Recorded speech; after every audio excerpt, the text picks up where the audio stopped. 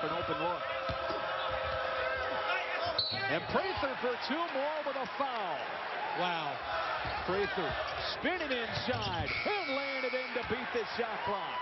And the Auburn student body has shown their appreciation. And Denson knocks down a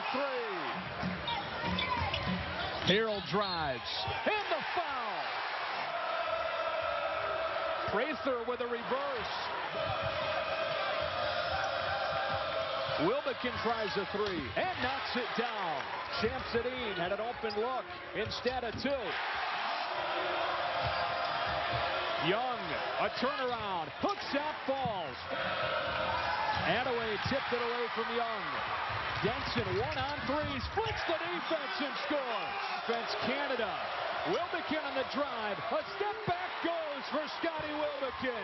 And Florida on the road fights off Auburn to win it 68-61.